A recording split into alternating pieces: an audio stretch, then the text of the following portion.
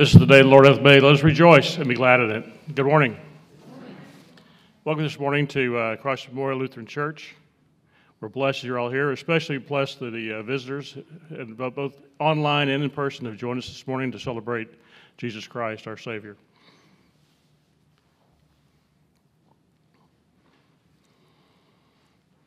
We'll be celebrating Holy Communion later on this morning, and if you're visiting with us this morning, we have a statement of our beliefs on the front of the worship folder. If you concur with our beliefs or agree with our beliefs, please join us at the Lord's table later in the worship service. We also ask for everybody to please complete a visitor's card, or either a visitor's card or attendance card, which is in the pew back in front of you in the pew here, and place it in the offering plate later in the worship service. We'll be having an Advent service on Wednesday. We'll have lunch at 11:30, and the worship service will be at 12:15 in the fellowship hall. Also, will be a voters' assembly meeting today at 12 o'clock here in the sanctuary. It'll be a short meeting, just a brief update on our budget as well as activities going on early in the new year. So please join us for the voters' assembly meeting. Also, there's an opportunity to sign up for the poinsettias, as you see here on the altar. The information is found in our worship folder. Anything else I missed? Just checking. Thank you. At this time, we'll turn it over to Pastor Tyler for his comments. All right. Thank you very much, Mark. Good morning.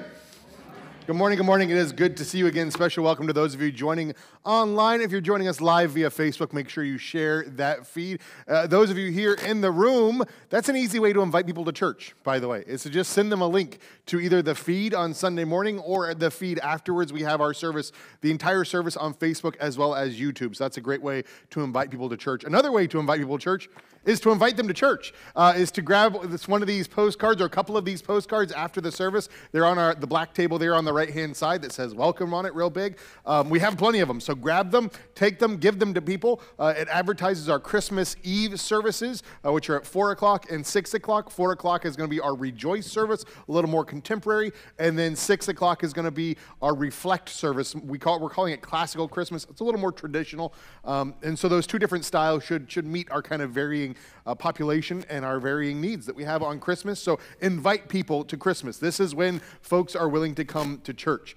Also, I just want to say, Mark mentioned our Advent service this past week. We got a little sneak preview of the kids program during our Advent service, and it was a blast. It was so much fun. We had 125 people here for that, so that's just an amazing, amazing thing, something that we can rejoice that we are so blessed with that partnership as we work alongside the school and ministry.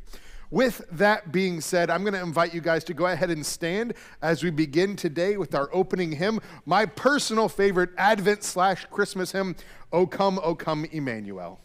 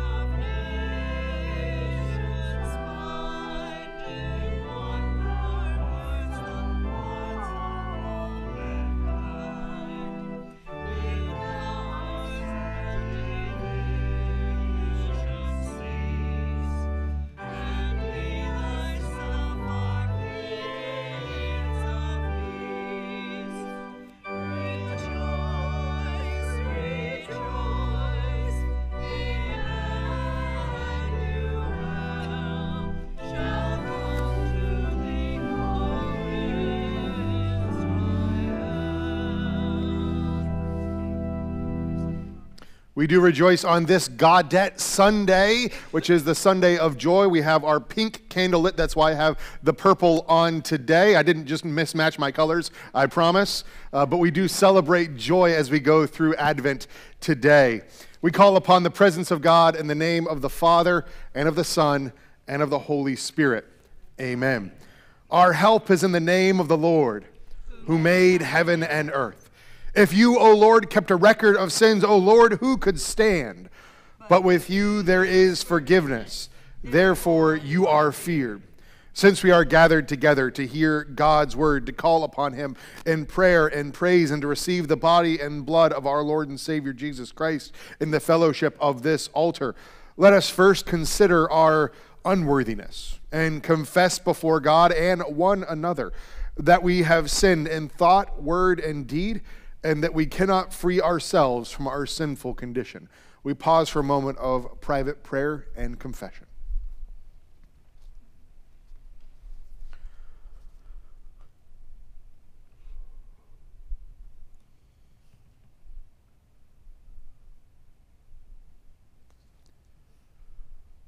Together as his people, let us take refuge in the infinite mercy of God, our Heavenly Father, seeking his grace for the sake of Christ, and saying, God, be merciful to me, a sinner. Almighty God, have mercy upon us, forgive us our sins, and lead us to everlasting life. Amen. Almighty God, in his mercy, has given his Son to die for you, and for his sake forgives you all of your sins. As a called and ordained servant of Christ, and by his authority, I therefore forgive you all of your sins. In the name of the Father, and of the Son, and of the Holy Spirit. Amen. We now read responsively Psalm 85, read responsively by verse. Psalm 85.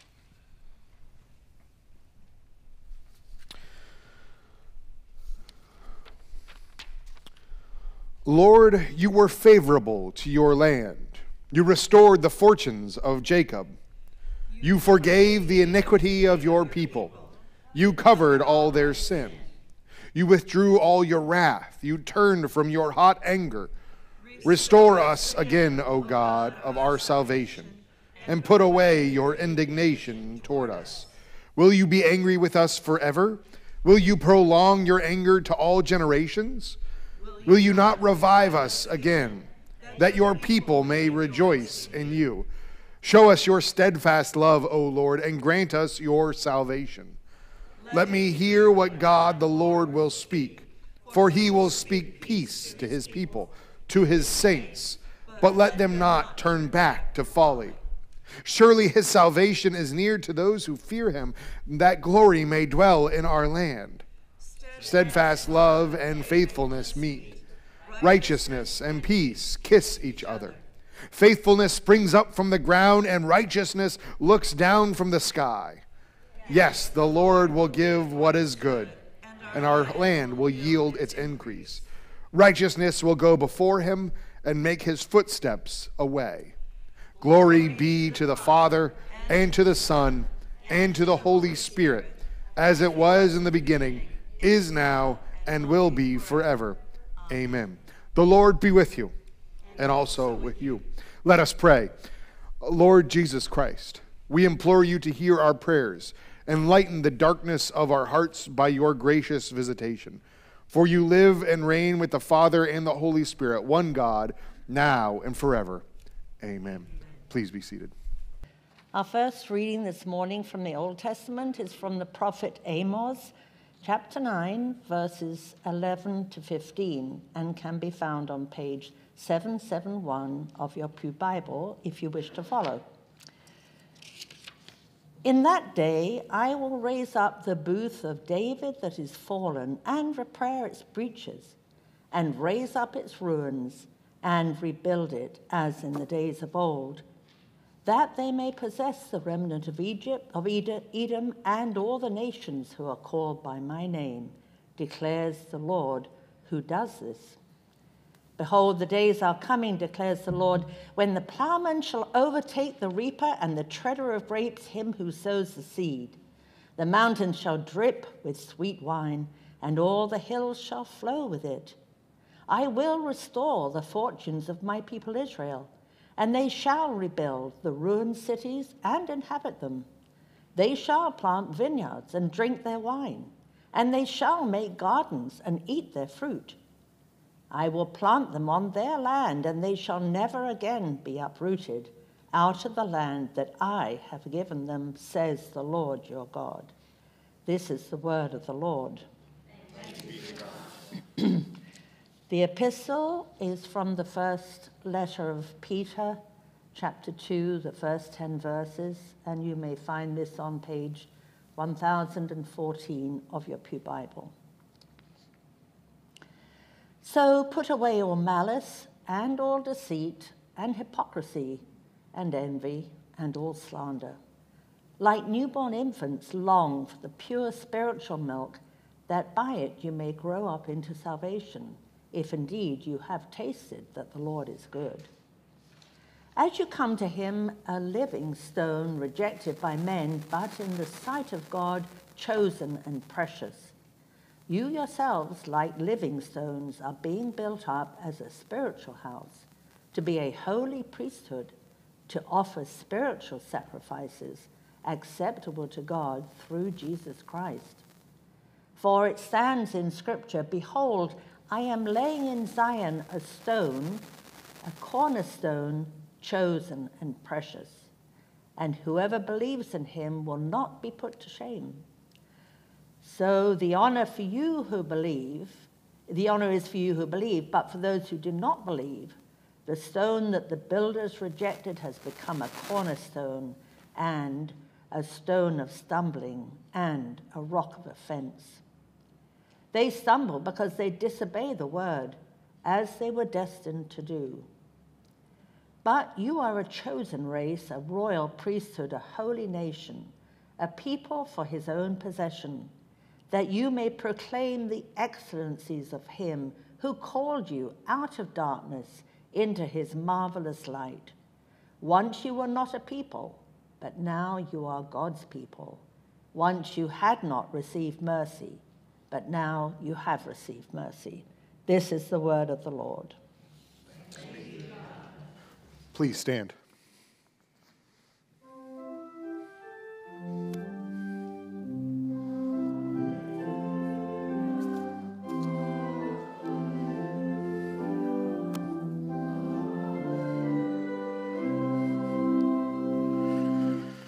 Our gospel reading today comes to us from Matthew chapter 16, verses 13 through 18.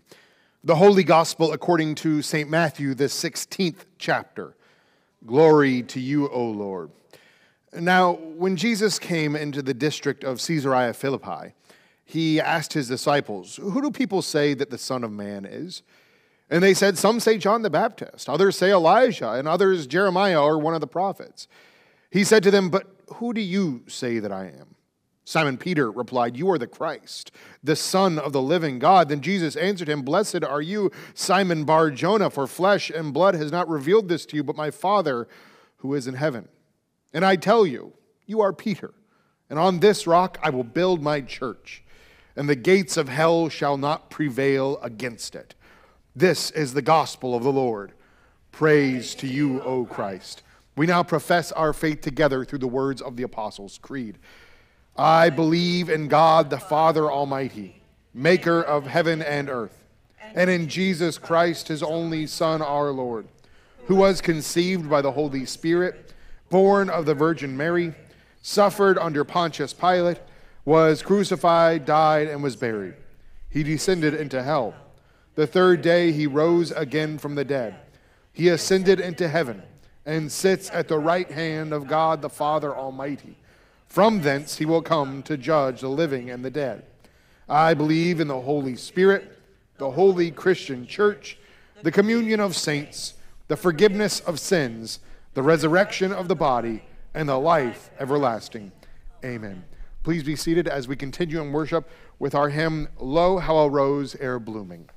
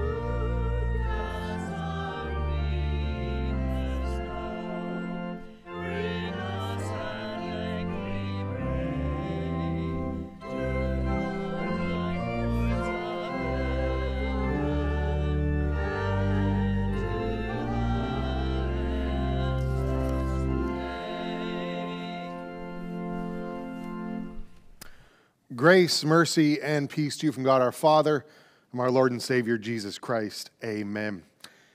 You know, I got to tell you, there's something about building something with your hands, isn't there? Getting in there and finding when something's broken and being able to take it apart and figure out how it works and putting it together and fixing it and knowing, like, I did that. And because I fixed it, it's fixed right and it's fixed proper. There's something about doing those things with your hands that I just cannot do.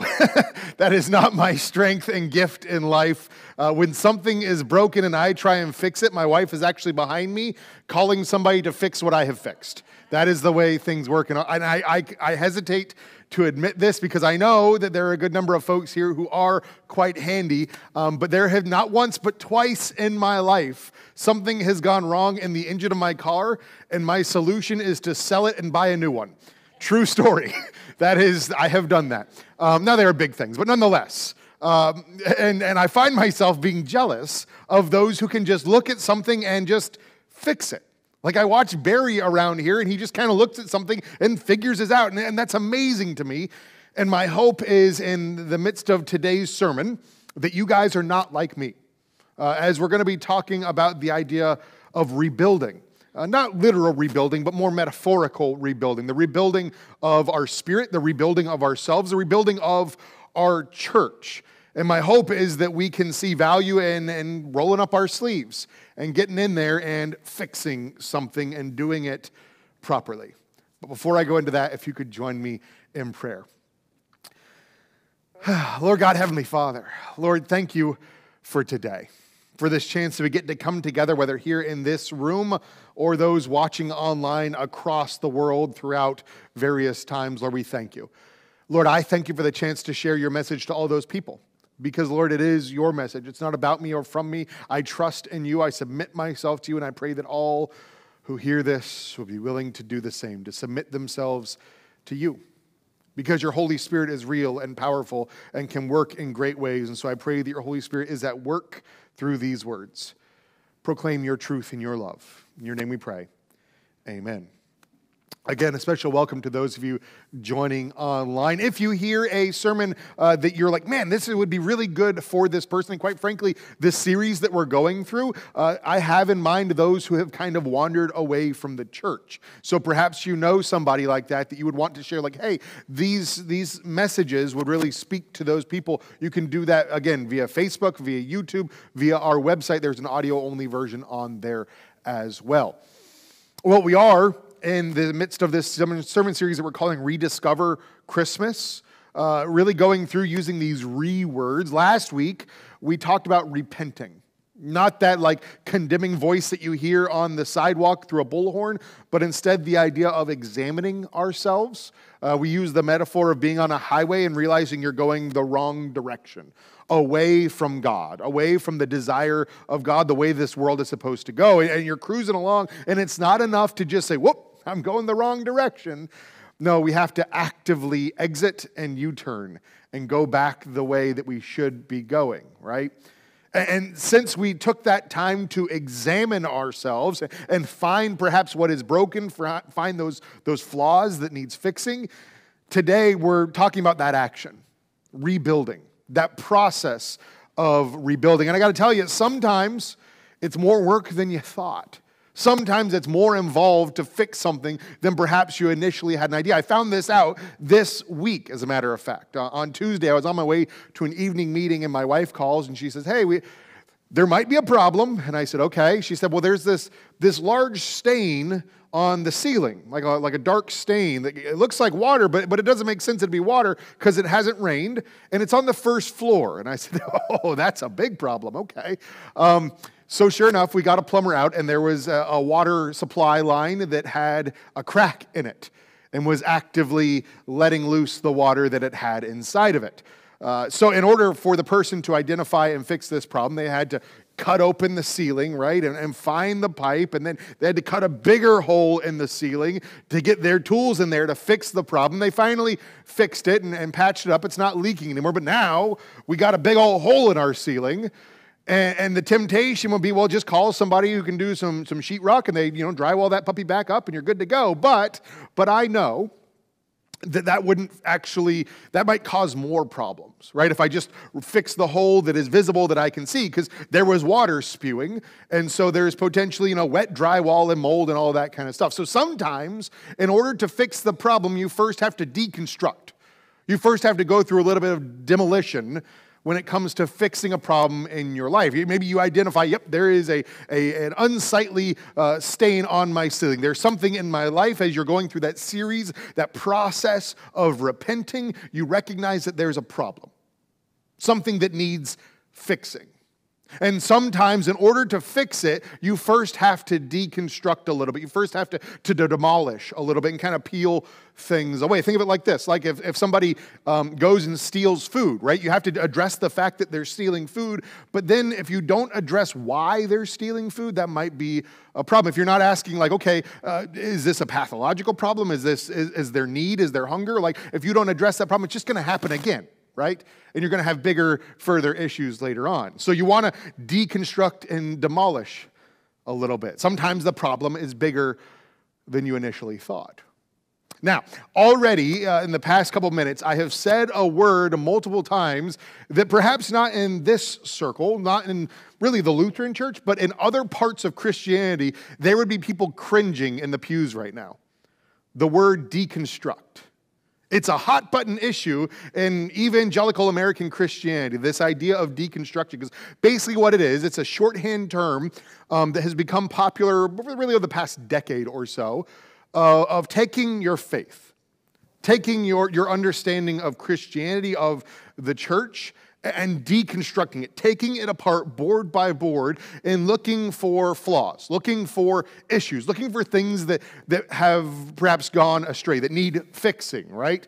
The proverbial rotten board in the midst of the shelter, the dwelling, the home, right? And so as you deconstruct, as you tear it apart, it's this idea of kind of questioning your faith. And it's a process that people go through. And again, it's become shorthand, and many popular, famous Christians have gone through this process.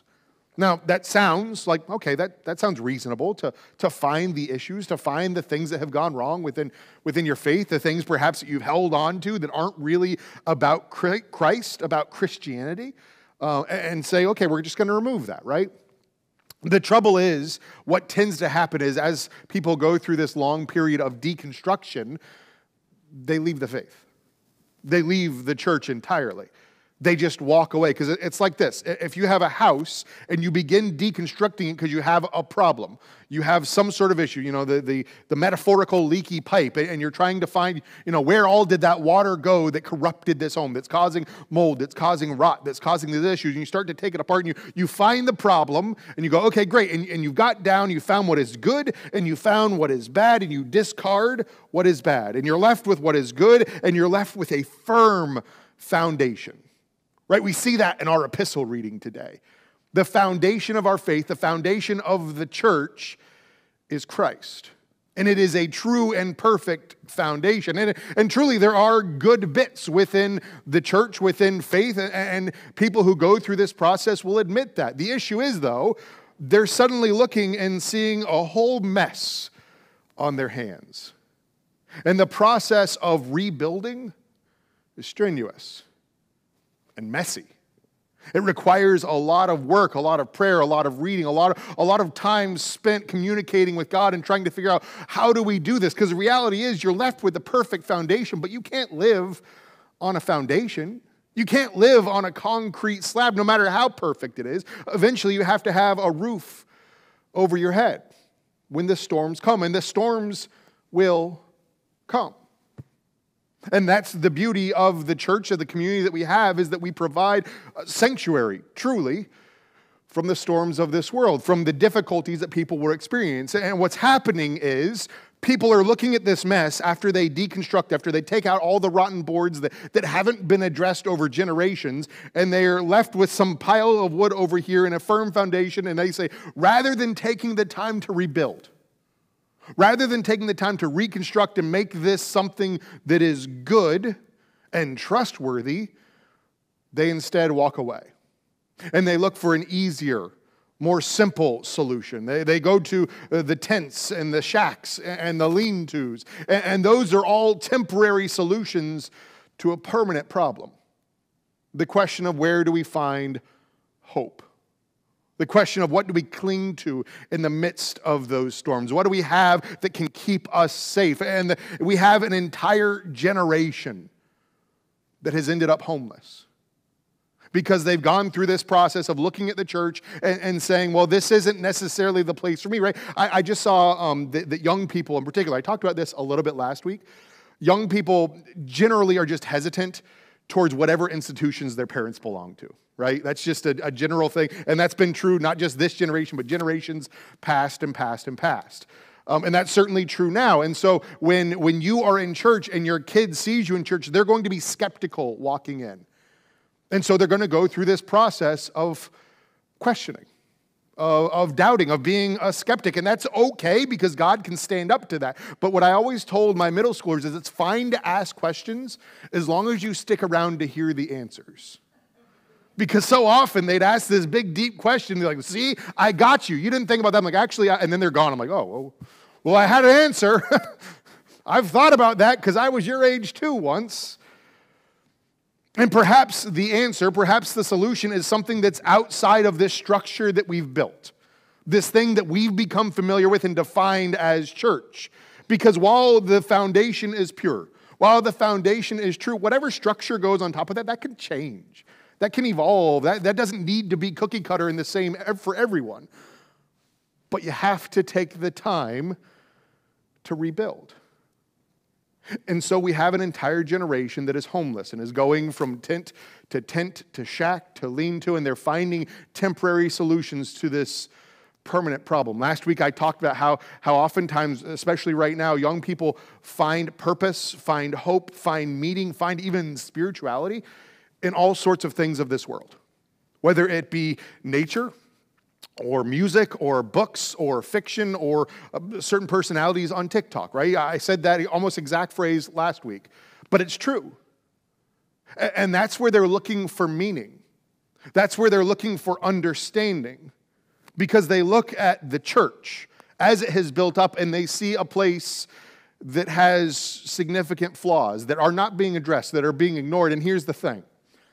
This crisis of a homeless generation, of young people who aren't in church, we can't ignore that, because it's only going to get worse.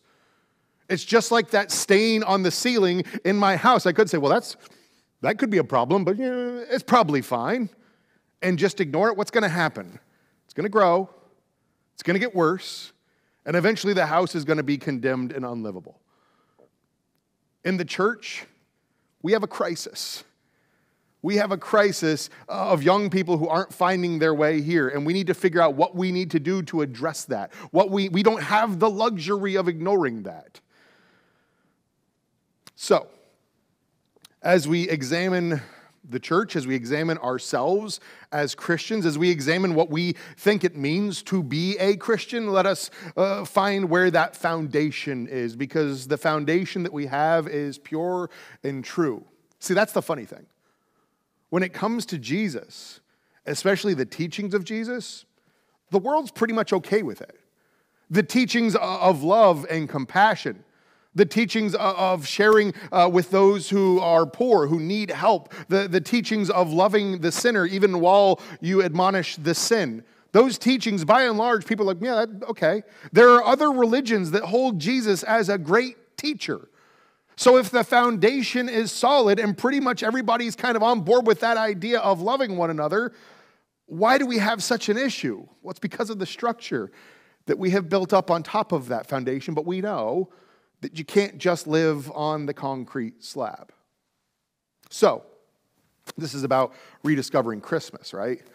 As we seek to rediscover Christmas, as we seek to go through this Advent, preparing ourselves for the coming Christ, for Christmas, may we focus our eyes at first on the foundation, on the memory that despite all the amazing things that happen around Christmas time, all the lights and the songs and the food and the family coming together, all those things are great, but it comes down to a baby in a barn.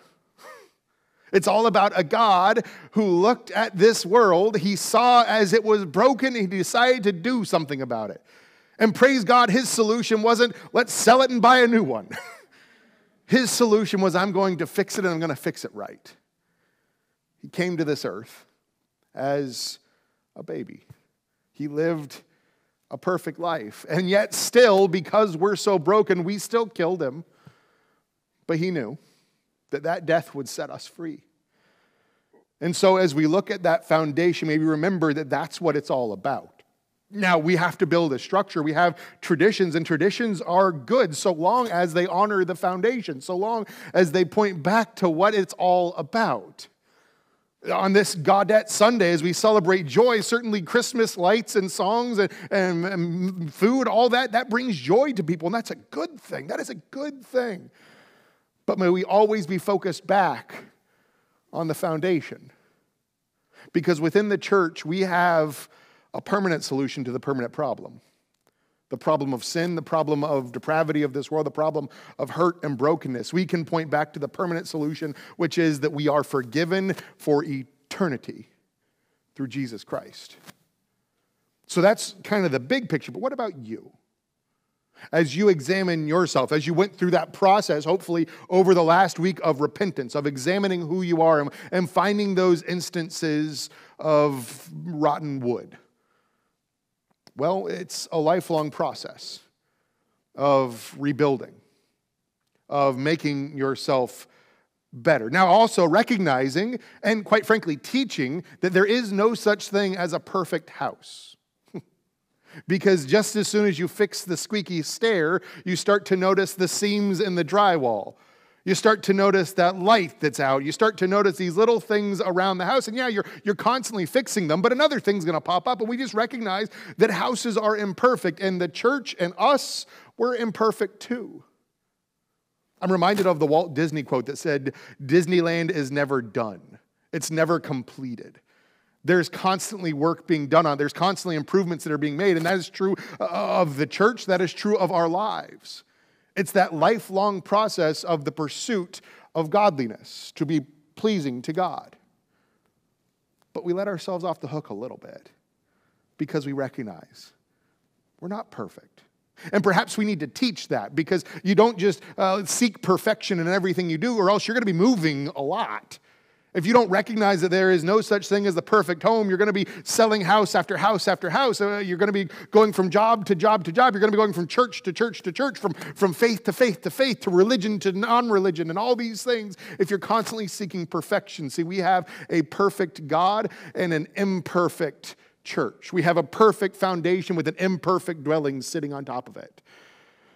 There are humans involved, so it will always be imperfect. But we trust that the foundation is pure. And that as we continually seek to make things better, as we continually seek to make our dwelling, our house, our shelter more of a sanctuary, more of a safe place where all are welcome, we know that God is with us, that He won't forsake us, and that He is at work in this world, that He is finding homes for the homeless, that He is helping the faithless to find faith, that He is helping those who think that they are hopeless to know the hope that is found in Jesus Christ. So this Christmas, as we rebuild on the foundation, as we've gone through that series, that process of repentance, and we rebuild and say, okay, what is this ultimately about? I pray that we can be a voice for love and hope and compassion, that we can help those who are wandering, lost, and homeless. That we can help them to see that there is a home, that there is a sanctuary, that there is a safe place. All through Jesus Christ and all to the glory of God. Amen? Amen. Now if you'll join me in prayer. Lord God, we come to you today and we recognize that while we stand upon a firm foundation, we can't just stop at the foundation, that we do have to build up a dwelling, and we pray that we can make that dwelling as God-pleasing as possible. Whether that dwelling be the church, whether that dwelling be our lives, that on this Sunday where we celebrate joy, that we can find joy in you, that we can find joy in the fact that our feet are placed upon the cornerstone of Jesus Christ. Lord, help us to find our identity in that forgiveness and in that love, to share that forgiveness and that love with so many who are hurting, who need desperately to hear the message of hope. As there is so much darkness and pain, especially this time of year, we pray that you would be able to break through in a real and powerful way. Lord, help us to be your hands and your feet. Help us to be the ones to break down walls, to whether it be we send a link to somebody, inviting them to church, we give them a card, or we just simply live lives that cause people to say, what's the reason for the hope that you have? Lord, help us to point to you. And Lord, we live in a broken world, and because it's broken, there is pain, and we need you to fix us. Because of that brokenness, there are so many who are experiencing pain right now. We pray especially for those who are affected by the storms that swept through this country. So many that now find themselves literally homeless. Lord, help them to rebuild. Help those communities to rebuild, and to rebuild better, to be rebuild strong, to rebuild with faith in you. Lord, help us to be present for those who may not be literally homeless but are spiritually homeless. Help us to point to your sanctuary, that this is a place that is a home for all. Lord, we place our trust and our faith, our hope in you. And Lord, because this world is broken and in pain, there are so many more prayers that I can't raise them all up. It's impossible. And yet, as you walked on this earth, you taught us a prayer that speaks to everyone, that speaks to the praises and the joy, and also speaks to the tears and the mourning. And so, together, as one family of believers sitting in your sanctuary, whether that be here in this room or spread out across the country watching online, Lord, this is your sanctuary within your faith, within your kingdom. And so we get to raise up that very same prayer together, unified, with one voice. We pray together, Our Father, who art in heaven, hallowed be thy name. Thy kingdom come, thy will be done, on earth as it is in heaven. Give us this day our daily bread, and forgive us our trespasses, as we forgive those who trespass against us. And lead us not into temptation, but deliver us from evil. For thine is the kingdom, and the power, and the glory, forever and ever. Amen. Those of you joining online, we're going to continue in worship now by gathering our offering, gathering the blessings that God has put into our care that we can then turn back to him. We can't pass you the plate, but there are ways to give online. That's true for everybody here in the room as well. I just want to say, it does make life a lot easier if you set up online giving recurringly. It makes life easier on you, and it makes life easier on us as well for the church. So if you ever need help on setting that up, come find me and I'll make that happen for you. But those of you joining online, we thank you so much for joining us. We pray that you're blessed and that you're able to bless others, that you can point to others to the sanctuary, to the gift of home that we can have in faith in Jesus Christ. After the offering, we'll let you guys go. We pray that you have a blessed week. With that being said, we continue now in worship.